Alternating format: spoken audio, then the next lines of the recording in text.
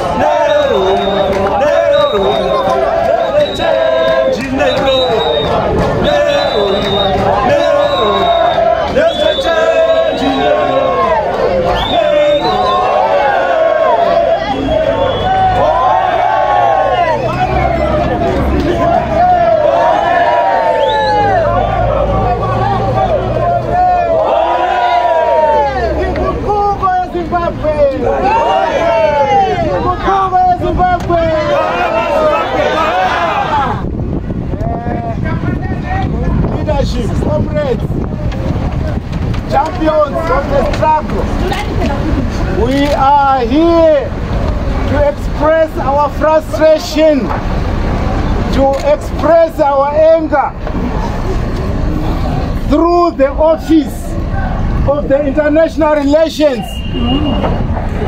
Minister Honorable Naled Pando, we know that this is the office through which we can also reach or air our grievances to the Republic of South Africa President Cyril Ramaphosa. Therefore, we will do this in a very disciplined, orderly manner. Yes. We will do it in a way that will prove that we understand what we are doing. Yes. We know what we are here for. Yes. Now, the time that we were given to hand over the petition, I'm told we will hand it over at exactly 1:30. I'm yet to confirm with authorities, but that is the time I was told we will hand over the petition.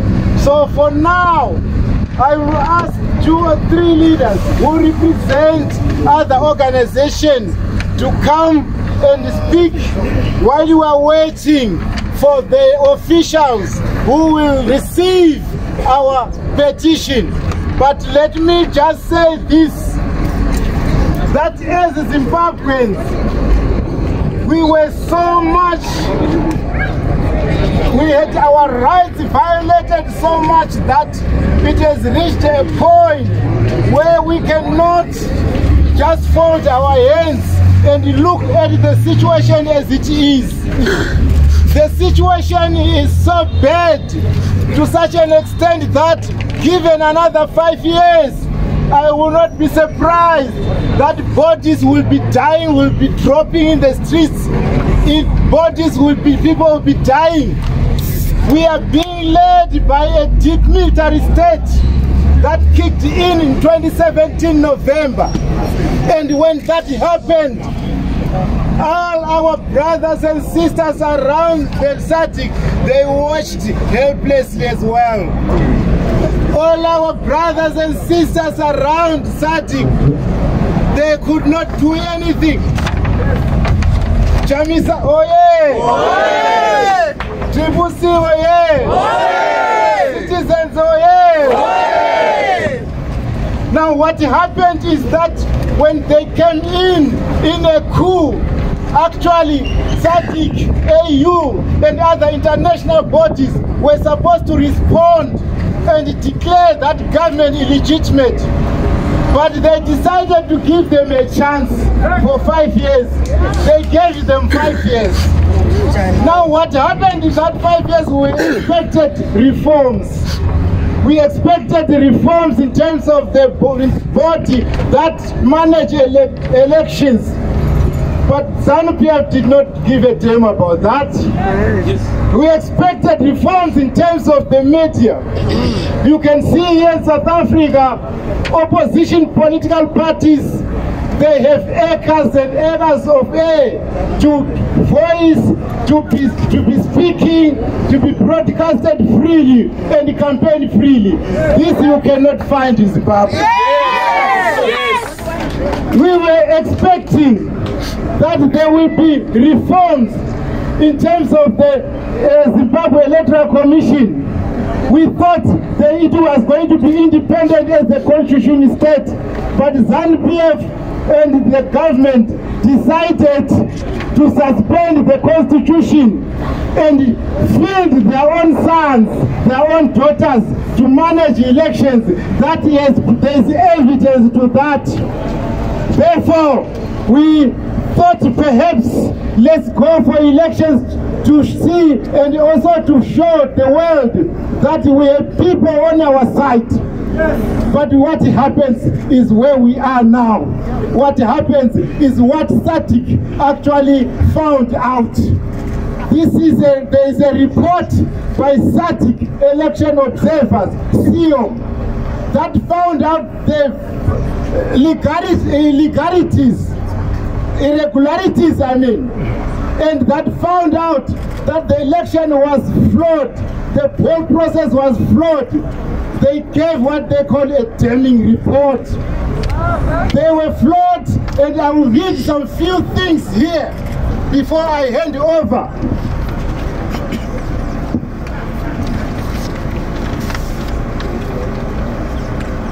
I want you to know what we are going to hand over.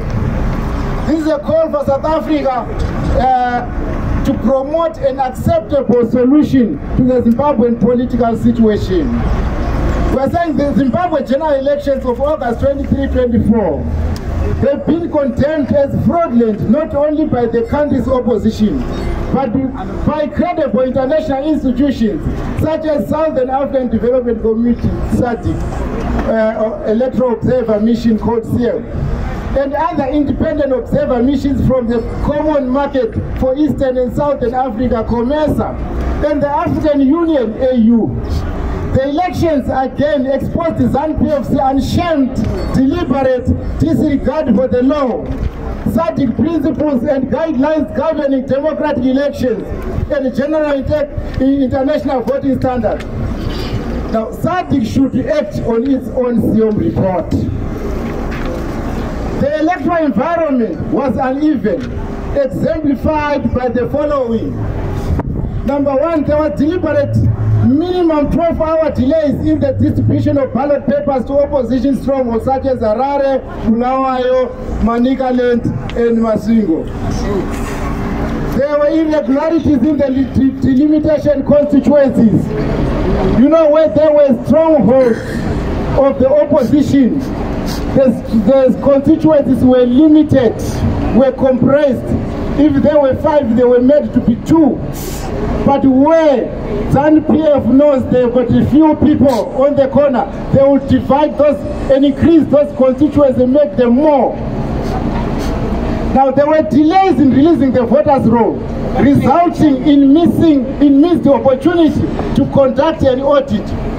We don't even know how many ghost voters were there. Yes. That voters' roll was not researchable, was not analyzable. Yes. In other democracies, a voters' roll must be given more time for all opposition parties to be able to look and see if it is legit. Yes. Restriction in the freedom of assembly and expression emanating from draconian legislation like the Maintenance of Peace and Order Act, MOPA, and the Patriotic Act, which criminalize anyone who criticizes Zimbabwe's sovereignty. There is no freedom of speech in Zimbabwe. Yes. This has been exemplified by some of our cadres, like Job Scala, yes, like Ngarivume, yes, and many others who are languishing in jail for justice expressing their mind, yes, for exercising their right for expression, their right to freedom of expression. In restrictive nomination fees that limit participation, like the unprecedented 20,000 for the presidential nominees. Now we would know that there were our members of parliament or people, our candidates, they were made to pay $20,000 US. That's plus or minus 800,000 rand. Yes. And almost 400,000 rand, almost 500,000 rand. So this is not happening in other democracies, even in South Africa. Yes.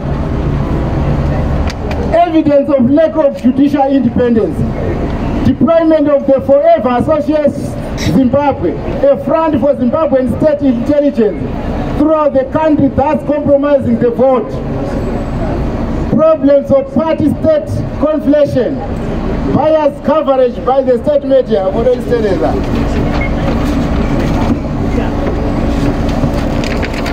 Which contributed to the resolution of Zimbabwe's governance problem. It is in South Africa's interest to see a thriving and stable Zimbabwe.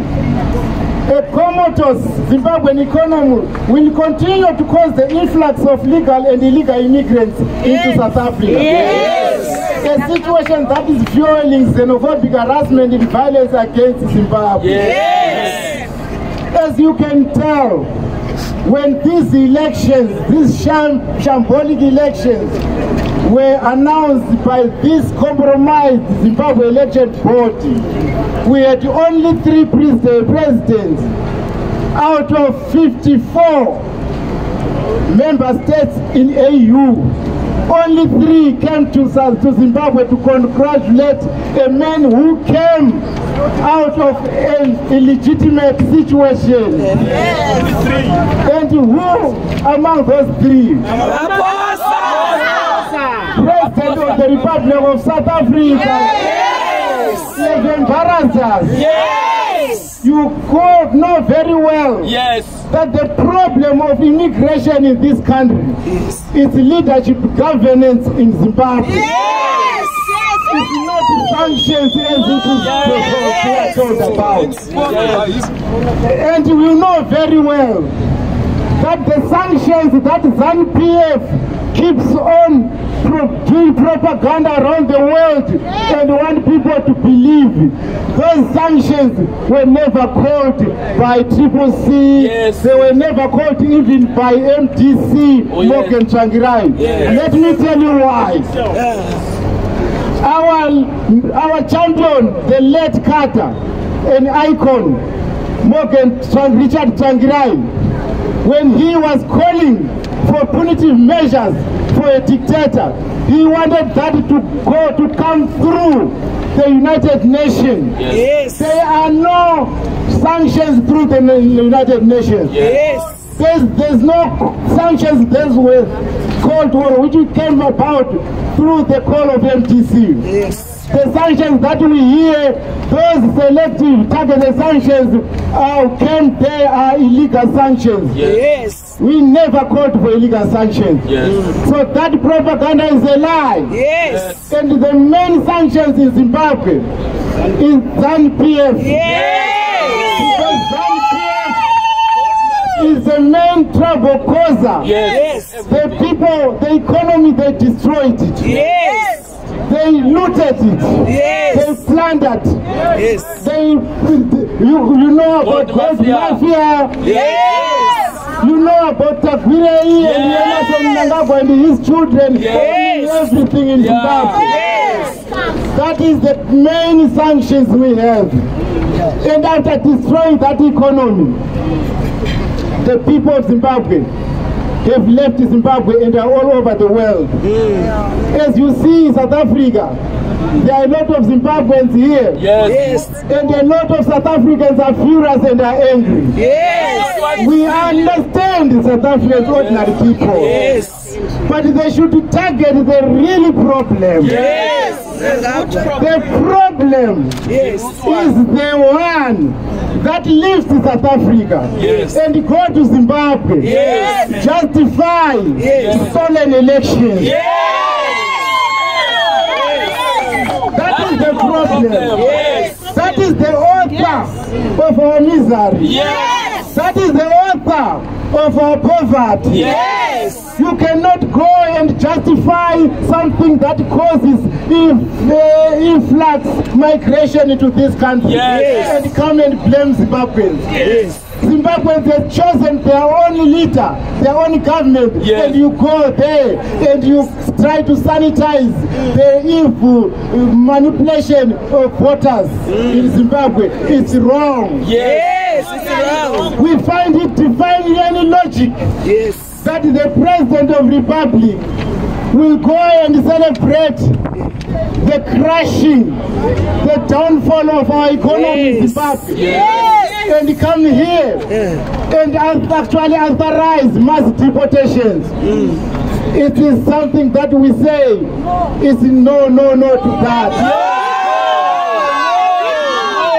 We have evidence. And this evidence is recorded in South Africa. There was Campaign Commission 2002. It was said these are judges. They came out with irregularities, with a lot of rigging. It is there. Even today they don't want to release that report. We know what happened in 2008. We know they planned a commission. Now that we have at least a body called of member states, SADC, which has come and gave us a report, a clear report for the first time. Yes. Thank you, SADC. Thank you, member states. This has never happened. Comrade Ramaphosa, we know you as champion of human rights. We have seen you walking up and down South Africa while the ANC was banned. We have seen you marching for the human rights. The same people who are crying about immigration, about these illegal and illegal immigrants, they are here. They are crying because of your government that is justifying the wrong thing. The people of Zimbabwe, if you allow them to choose their leader, you will never see them here. They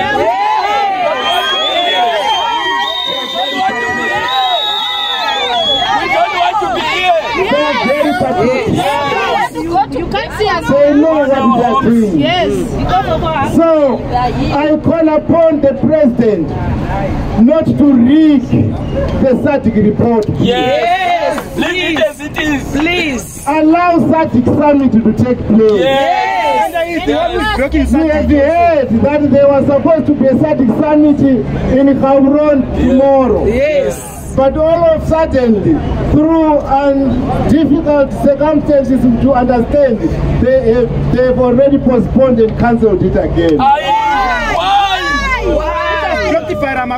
You know what is likely to happen? Is that they want to give Emerson Mnangagwa an opportunity to destroy the CCC, to destroy the opposition, to destroy the party.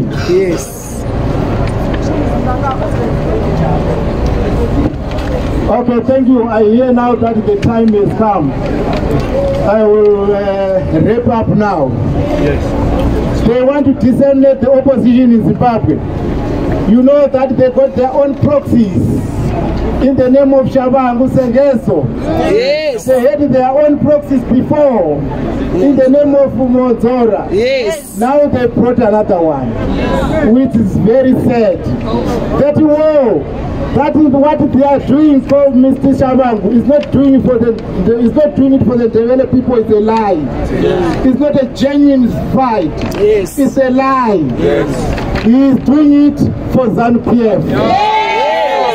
We therefore demand new and fresh elections. Thank you very much.